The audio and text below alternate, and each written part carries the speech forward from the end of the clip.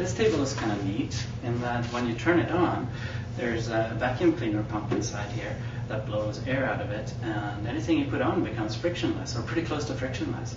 So what your job is going to be here is to figure out, when I put this little puck on, when it's turned on, you have to figure out how much time will it take for it to slide from there down to there. So we're going to break it up into steps. Your first job is to draw a free body diagram of this puck. And then after that, you have to calculate the acceleration of it as it goes down. And then step 3 is to figure out the time for it to go from there to there.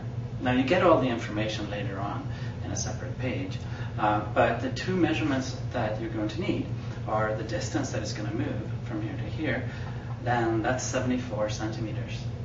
74 centimeters. And the slope I measured to be 3.5 degrees, so that's the slope right there. So there we go. Let's turn it on and see what it looks like.